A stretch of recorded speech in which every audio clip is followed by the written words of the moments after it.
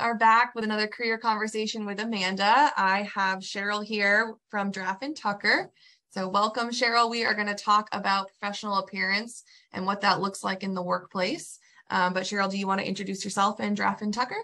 Sure. I'm Cheryl Glover. I am the HR manager with Draffin Tucker. We are a regional firm located locally here in Atlanta, but we also have a second office in Albany, Georgia. We are currently at about 100 employees, and we are always looking for great people. So we have fall, spring, and summer internships available. We also do summer leadership programs in the summer. So if you feel like you're interested in some of those opportunities, be sure to check us out on our website. Great. Cool. Thank you. So we're talking about professional appearance today in the workplace. So what does professional appearance look like? So I would say professional appearance is always a clean, neat, and polished look. It depends on the venue, but I would say, if you're a student and you're thinking about professional dress in terms of going on an interview, I would say, try to wear a dark colored suit. Sometimes you may be able to dress a little more relaxed, business casual dress code, and you're really not going to know that unless you research the company and see what the dress code is. But I would always say to just kind of err on the side of conservative, professional dress for interviews. So again, that's in most cases it's going to be a nice suit with a collared shirt or blouse. Mm-hmm. It could be a pantsuit, it could be a skirt suit, or even a dress with a corresponding blazer. Also, nice polished shoes that might be loafer for men or dress shoes. And then for women, it would be a nice heel, closed toe. And, in other settings outside of an interview setting, again, let's say you are maybe visiting a firm kind of in a more casual environment, maybe you're visiting the office or such. Again, you might want to research the firm, see what their business or dress code is, and then just try to mirror that in those settings. So in most cases, it's going to be anywhere from business professional or business casual dress. Yeah, I think I have a lot of people who tell me it sort of means how you dress for your day and what you have coming. And, if you're going to meet with clients or you're just in the office for the day and things like that, depending on sort of what the nature of your work is, will depend on what appropriate dress there is. Mm-hmm. And I think there's a quote that's like, you're never overdressed, you can only be underdressed. So yeah, erring on the side of caution and being conservative in that regard is good to remember. Absolutely. Especially, again, I can't stress enough in an interview setting, if you're not quite sure, just always err on the side of conservative, because again, you can't go wrong that way. Right. Yeah. Neutral colors or dark colors. Does it look different in a virtual environment than being in person? Not really. You want to make sure that at least from the waist up, you have a nice professional appearance. You might want to consider things like lighting and your background for the camera. But other than that, I would say it's, really no different in a virtual setting as far as, the professional image that you want to project. So, and probably even more so because that camera lens is, like you're right there in that screen. And so maybe some things that you want to pay special attention to is, just making sure your hair is combed the way that you would like it to be. Make sure that any jewelry that you might want to wear is on the modest side. And then again, lighting, background, outside noises and distractions. And, one other thing is considering a more conservative look, you want to kind of steer away from prints and bright, bold colors that may be somewhat of a distraction through the camera lens. Yeah, great.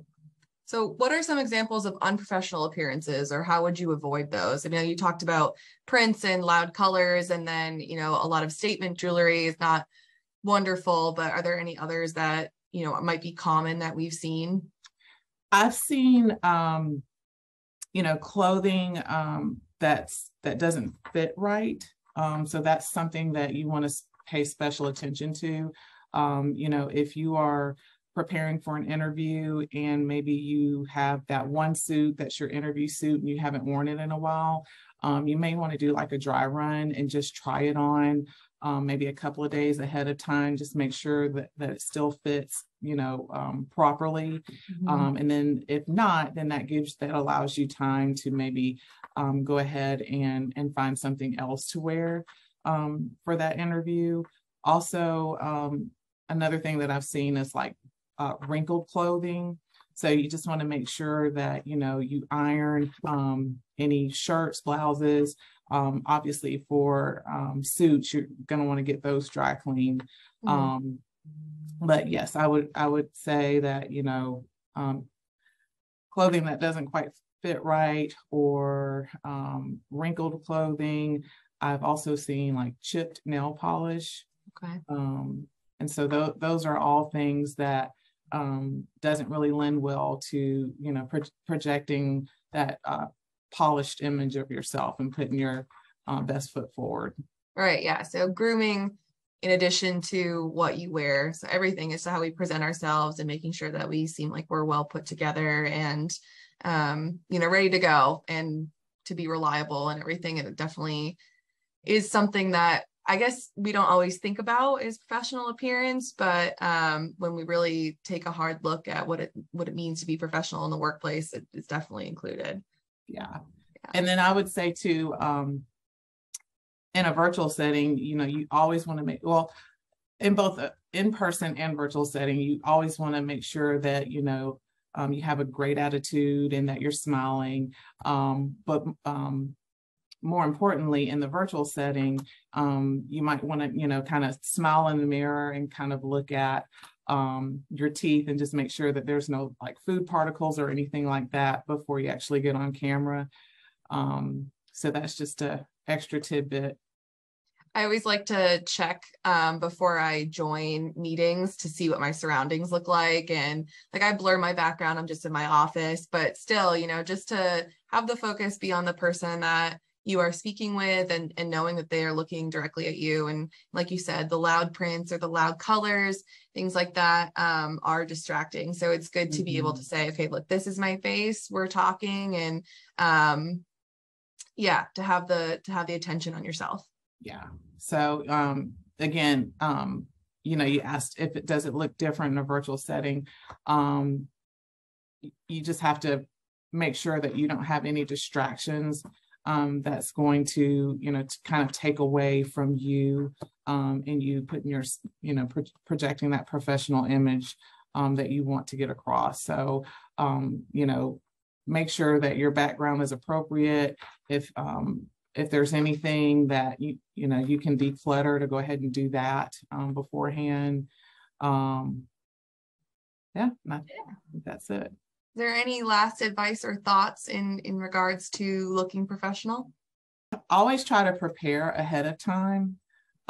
So if you know that you have, an interview or, an appointment, any situation where you want to look or put your best foot forward and have that professional look and appearance, try to allow yourself enough time to be prepared. And so one thing that I know works for me is I will consider, okay, this is what I want to wear. I always try it on the night before. I leave it out so that way, when it's time for me to get dressed, I already know what I'm wearing. It's already out. I'm not hunting for anything. I've got, all of my, any jewelry that I intend to wear, hosiery, all of those things, so that I'm not, rushing and scattered, especially in an interview setting. You never want to feel rushed, because that's just not going to make for a good interview. You want to maintain that poise and confidence about yourself, and that's hard if you've been stressing on the way in preparation for the interview. So that's my one lasting thought. Yeah, go to bed early, get up with enough time to get ready and make sure everything's all set. So yeah, like you said, ironing the night before, making sure that what you're wearing fits, picking it out, and then giving yourself enough time to get someplace too, so that you're not, rushing. And with it being hot outside right now, especially in the summer, you don't want to have to be rushing and then get all hot and flustered before you go in and get into an interview. So yeah, great. Well, thank you so much for talking about professional appearance with us. Thank you for having me. I enjoyed it. Have a good day.